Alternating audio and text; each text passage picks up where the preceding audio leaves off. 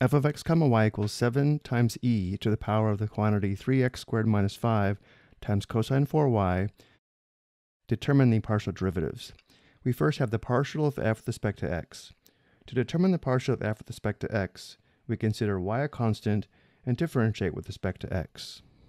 So again, to determine the partial of f with respect to x, we treat y as a constant, which indicates for our function, to find the partial of f with respect to x, we are going to treat 7 as well as cosine 4y as a constant and differentiate e to the power of the quantity 3x squared minus 5 with respect to x. The partial of f with respect to x is equal to 7 times cosine 4y times, again, the derivative of e to the power of the quantity 3x squared minus 5 with respect to x, which is e to the power of the quantity 3x squared minus 5 times the derivative of the quantity 3x squared minus 5 with respect to x, which is 6x. Notice we had to apply the chain rule. Simplifying, 7 times 6x is 42x. Let's write the partial of f with respect to x as 42x e to the power of the quantity 3x squared minus 5 times cosine 4y. And now to find the partial of f with respect to y, we consider x a constant and differentiate with respect to y.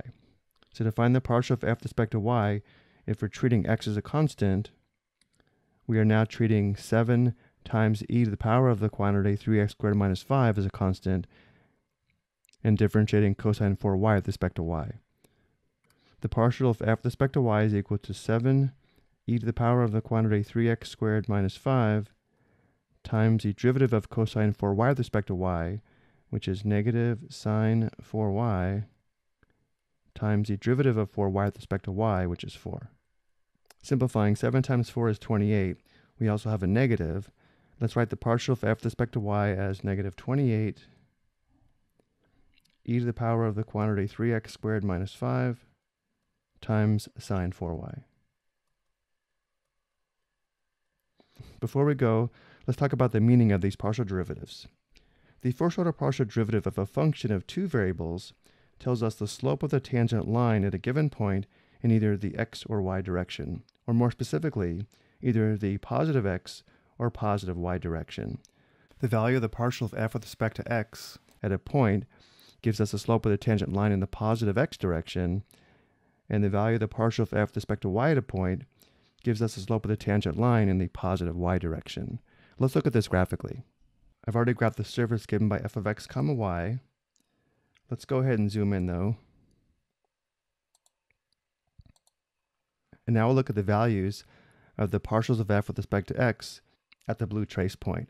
Again, the value of the partial of f with respect to x will give us a slope of the tangent line in the positive x direction, or in this case, toward the right. And now I'll go ahead and animate the point, and again, the value of the partial of f with respect to x shown above in the green bar is the slope of the tangent line in the positive x direction. So notice right now, moving toward the right, the tangent line has a negative slope, which is why the partial of f with respect to x is approximately negative 0.3762. And now I'll go ahead and animate the point, and again you can see how the value of the partial of f with respect to x changes. For example, over here, notice toward the right, the line moves upward, which is why the partial of f with respect to x is approximately positive 0.6798.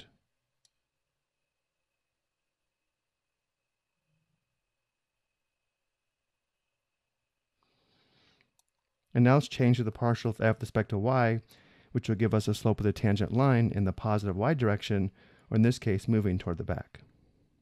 Let's go ahead and animate the point.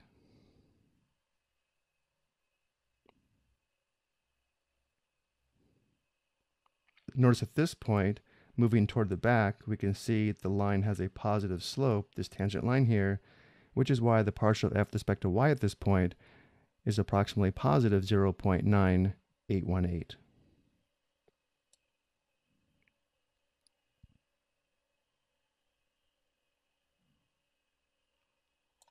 And then at this point, we can see, moving toward the back, the tangent line has a negative slope, which is why the partial of f with respect to y is approximately negative 0.9582.